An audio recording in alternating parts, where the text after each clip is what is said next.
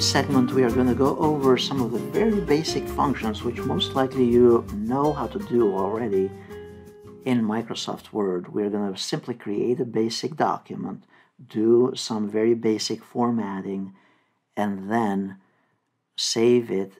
And then also we're going to learn how to use a template instead of reinventing the wheel. So we go here under Start, and then we can open Word from recently used applications, or simply type Word here, open it up. At this point, I'm going to first create a new blank document. So simply start typing. Remember the functions on the menus here and on the Office ribbon. So we simply start typing. And then typically, as you are typing and the cursor or the words reach the end of the line here, of course, the content will move on to the next line automatically. This is very basic, but I needed to kind of mention it just for those that are very new to Microsoft Word. Now, additionally here, you can add various items such as bulleted lists, numbered lists, and format things a certain way.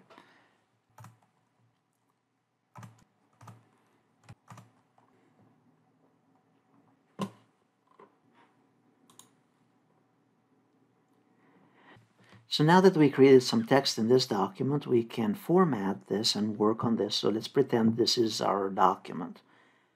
At this point here, we can make this, let's say, bold, make this bold, and change the font type.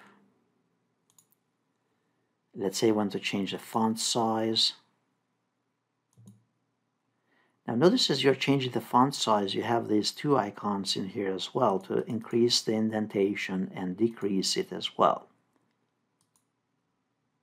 You can also have other options such as uppercase and lowercase. So we are basically selecting the text first, and then you're making these modifications to that selected text. Now, besides using these functions here under the font, obviously you can go and change the color once you select it as well if you wanted to. Additionally, let's say that down here in these list of items, we want them to use bulleted lists. So you can simply click on this section here under bullets, and you have the bulleted list. If you click on the drop down, you can select different types of bullets if you prefer. Or you can choose numbers. Or if you wanted various lists, such as you have multiple layers for specific lists, you can utilize one of those options from the lists option. Now, as far as formatting the text here, once you select it, you can have this centered by using those buttons right here, or indented to the right, or typically, as it is the standard, to the left. Now, for any of this text, once you select it, you can also change the spacing. So let's say I wanted this double spaced. One of the options here is to use line spacing and change it to double spaced from here. So for those that are college students and you need to do double spaced papers, you change it directly using this function right here. If you needed to undo a function, a specific function, you can either use the undo option from up here on the quick access toolbar, or you could press Ctrl-Z on the keyboard and that will undo the last function that you performed. Now at this point, let's assume this is our whole document. Of course, stay tuned for the additional modules for this tutorial on the enhanced editing and formatting and creating a report and things of that nature that we'll cover shortly in the tutorial. But for now, let's assume that we are done with this document and we want to save it. You can press Save up here on the Quick Access toolbar, or you can click on File and choose Save. Now, at this stage, we are prompted to save this And by default, it will ask us to save it, or it will try to get us to save it on OneDrive. So if we go back and press save here, notice it's trying to save it to OneDrive. But you can either click File, Save, and choose this PC, and then save it wherever you want to save it in this PC. For example, in My Documents, where I can go here under Browse, and then go and browse for my documents under Documents here, and say using Office 365, and then give it a name.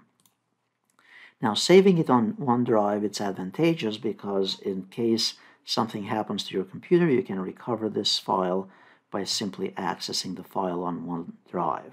So that's how you save the document on your computer, how you create a document, and how you save it on your computer.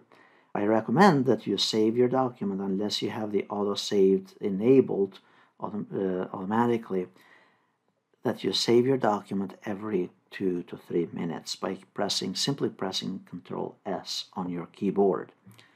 Now, before I finalize this segment, one other thing, if you go here, instead of you creating a document from scratch all the time, you can also go here under File and New, and that will bring you to a similar screen like what we had seen earlier, and use one of the templates. So let's say I wanted to create a brochure. By the way, notice there are all kinds of templates here automatically. But let's say I wanted a brochure. You simply search for it and simply go and download the one that you prefer from online. Double click on it, press Create, and then Word will download this, and now here you can simply modify key components of this brochure, add and change various headings and so on, but you basically have the complete layout of the document, and you don't have to spend a lot of time on the design. You can simply use a template that already exists in the computer. You can do this for resumes, reports, or brochures, or all kinds of other stuff. So this is a quick tip on before you're proceeding with the other functions of Word in this tutorial. And I hope that you'll find it helpful.